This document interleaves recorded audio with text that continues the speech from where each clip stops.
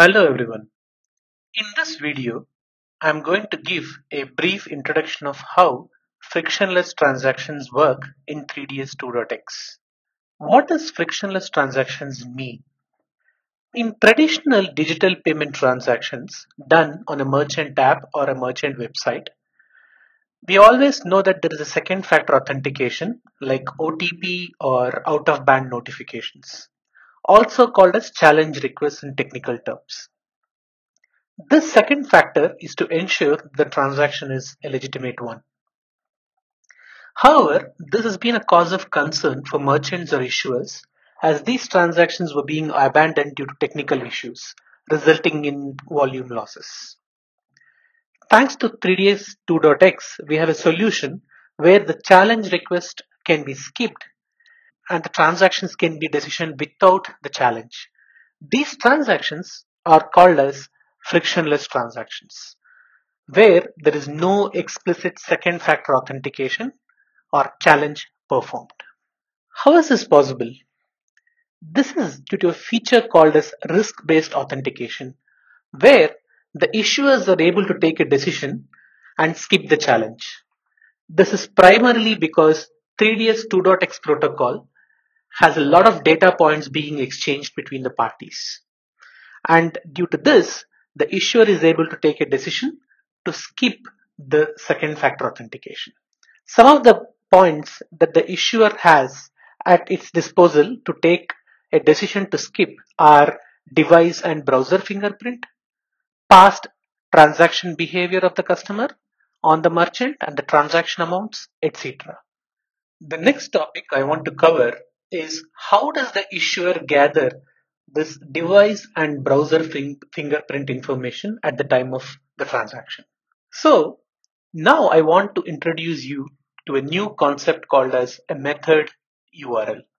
A method URL is like a script, say a JavaScript, which can be executed on the browser to collect the browser and the device information. Every issuer or ACS hosts this method URL. And this ACSs provide their method URL information for every bin to the directory servers. So directory servers have the database of all the method URLs across for every single bin. So the 3DS servers, generally the merchant gateways, communicate with the directory server as a part of a message called as preparation request or PREQ, where the 3ds servers request the method URL information and a bunch of other information too, which the ACS provides back to them. So as a part of this PREQ and PRES, the 3ds servers cache the information of all the method URLs across the card ranges.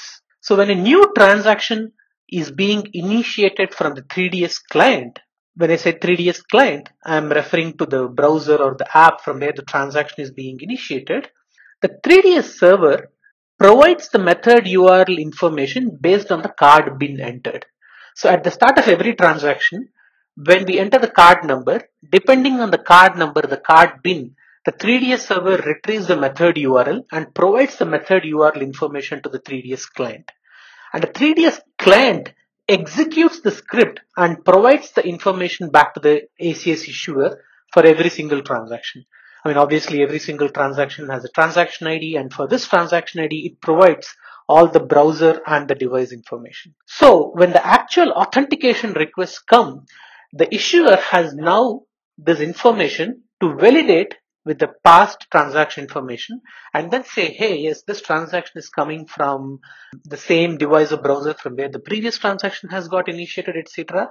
And now the issuer has the prerogative to take a decision to skip the second factor for the 3D secure transaction. So this is how the issuers now have more data points and then they can skip the challenge. So that comes to my end of this frictionless transaction and how it works. Hope you learned something new from it. Would love to hear your feedback as comments. Thank you.